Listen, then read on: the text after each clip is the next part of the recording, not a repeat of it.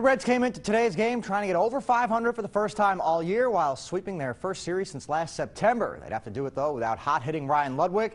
Reds outfielder sat this one out with stiffness in his back.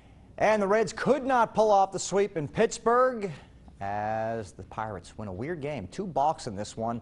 One of those in the 12th inning helped the Pittsburgh Pirates get this win, as well as a bases-loaded walk.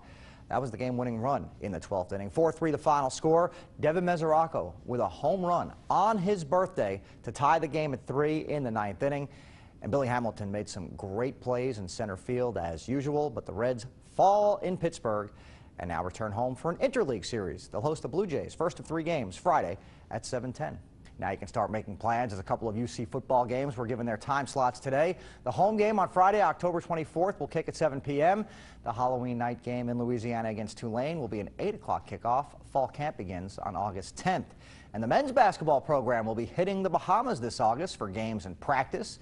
They can begin preparing for this trip on July 28th. Once every 4 years, the NCAA allows its college teams to take a trip outside the country to play in exhibition games while getting in some added practice time. The Bearcats last traveled to Ottawa in Canada in 2010.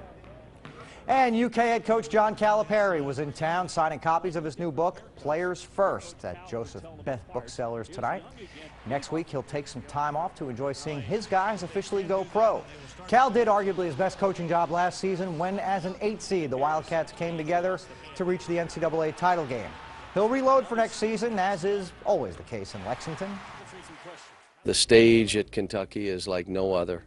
If you come, I can't hide you, but if you can go there and perform and do your thing, you have options to do what you want. This year we had some guys stay, which is really unusual for us.